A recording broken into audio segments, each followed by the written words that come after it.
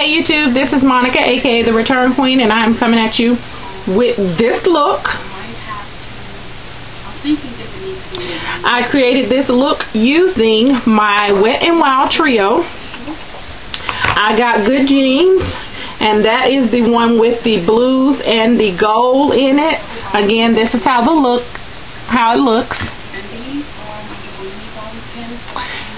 I had fun with this trio. I was worried about this trio at first with the blues and stuff in there, but I must say that I really had fun using this trio. I tried something just a little bit different.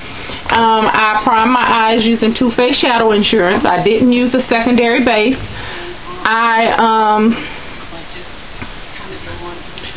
put on any foundation or powder. I basically just did an eye look. I did fill in, sadly I just filled in one brow. Actually, I forgot to do that one.